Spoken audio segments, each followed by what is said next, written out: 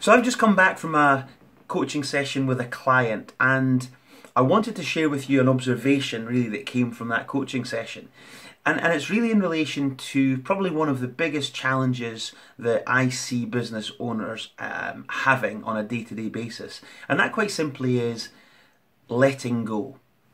So in this coaching session, this client, who's a superb business person, basically said to me, Alan, I found myself now really thinking about everything that I'm doing. And actually, having effectively established the business, and grown up, having done every single task under the sun that's kind of led her to the creation of this business that she's got now. She's now at the point where she's saying, actually, what's the best use of my time? What's the best use of my skill set, and what do I really enjoy doing?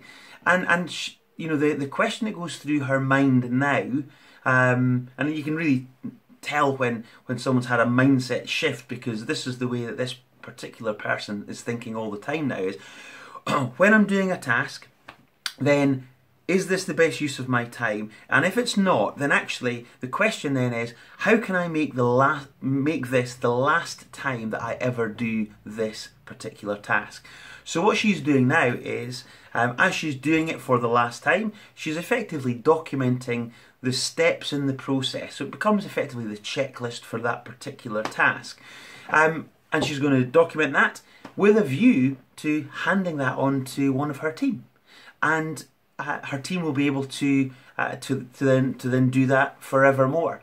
Now, clearly, there's a process there to transition that, so the actual checklist has to be then run through with the person to whom this has been delegated, and then again there will be an opportunity to teach that person how to do it. But once they've learned it, and once they've demonstrated that they know it and can do it, then really that becomes another task that's off the plate of the owner, firmly into the hands of the team, who are very capable of doing the job, thus allowing you as a business owner to get on with some of the higher fee generating, higher value activities to help continue to drive the business forward.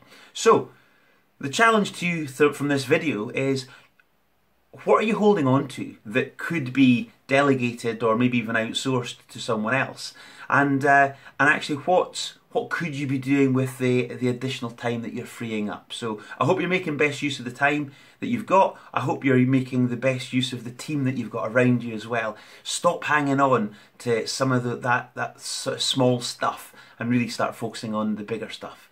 Hope that's been a helpful reminder, and I want to thank my client for giving me that observation that I'm just sharing with you now. Okay, all the best and good luck in business.